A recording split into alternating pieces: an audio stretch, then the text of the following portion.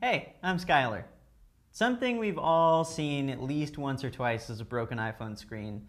And if it's happened to you, you know that when you go to the Apple Store to get it fixed, it's kind of a bummer when they tell you how much it's going to cost. So you're probably wondering, how do I keep mine from breaking? Well, the short answer is don't drop it.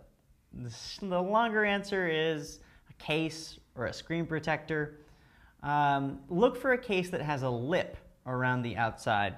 So you're going to want something that prevents the screen of the iPhone from actually contacting any surface that it's resting on. Spec makes an awesome case called the Candy Shell, which has a rubber ridge all the way around the outside. So if you drop the phone, it kind of bounces and rolls a little bit. And that keeps anything that's underneath the screen from hitting it and causing a point of pressure, because it's always impact points that cause a screen to break. Sometimes they do break if they go down like this, but it's pretty rare. Usually it's if the screen hits first. So look for any kind of case that will prevent the screen from hitting first. That's about it. Good luck out there. Thanks for watching. I'm Skylar.